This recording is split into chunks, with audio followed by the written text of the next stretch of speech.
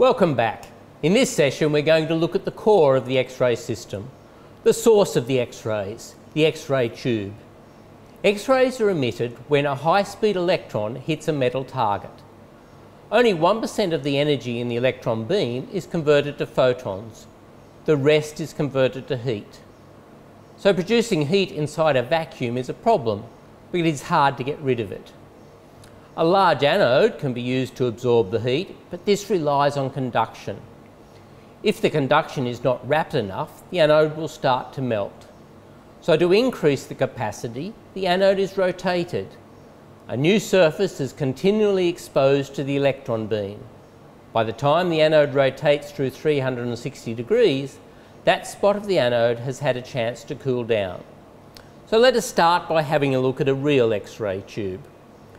This is the glass tube, which must contain a high vacuum. Otherwise, the electrons will collide with molecules of air, losing energy. At this end here, we have a hot wire cathode. The thermionic process results in the release of the electrons, which are accelerated towards the anode, which is at between 30 and 100 kilovolts relative to the cathode. When the electron hits the anode, it is decelerated as it collides with electrons in the metal. As it decelerates, it loses energy, which is released as an X-ray. The angle on the anode directs the X-ray beam towards this window. Here we have at this end the motor, which rotates the anode. Let us now go to a diagrammatic depiction of the rotating anode X-ray tube.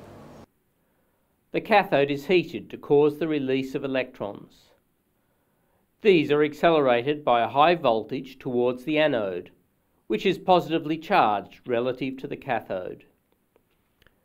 This whole process needs to be conducted within a high vacuum. Otherwise, the electrons will strike air molecules and thereby lose their energy before they reach the anode. When the high energy electrons strike the anode, they release energy. Some of the energy is released as X-rays, but most is converted to heat. To prevent the anode from melting, it is continuously rotating, and so the hot spot moves away from the electron beam.